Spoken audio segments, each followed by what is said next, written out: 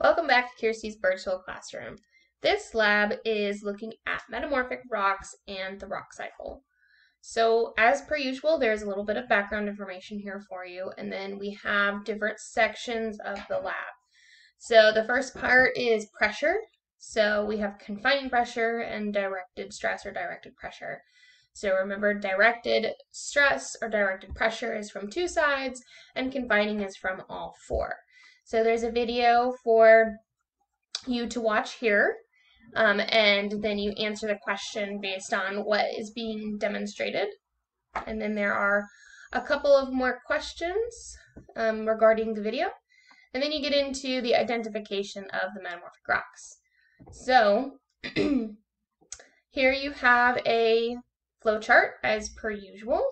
So it's basically separated between the foliated and the non-foliated metamorphic rocks. And then it gives you the grain size, some of the other description of its texture, the composition, the metamorphic rock, and then the parent rock. Okay, and if you remember from lecture, we talked a little bit about which parent rocks would belong to which metamorphic rocks. Okay, so you'll watch the video, and I do give you some hints in the video, so make sure you're listening.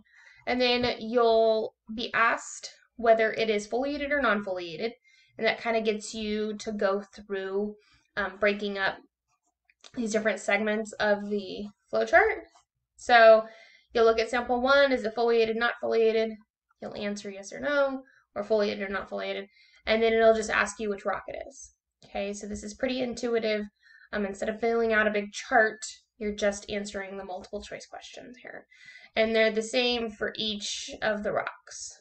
Okay, and then the last part here is looking at the rock cycle. So you'll navigate to this learner.org URL, and it'll take you to this, and you can move around these different items, and then when you hit done, it will it'll ask you some questions, and then you'll go through all of this, screenshot all of your results. So it's just kind of a little practice thing, a little demonstration. You'll screenshot your results and then put them here. If you can't screenshot or print screen your computer, you can take a picture with your phone or whatever works for you.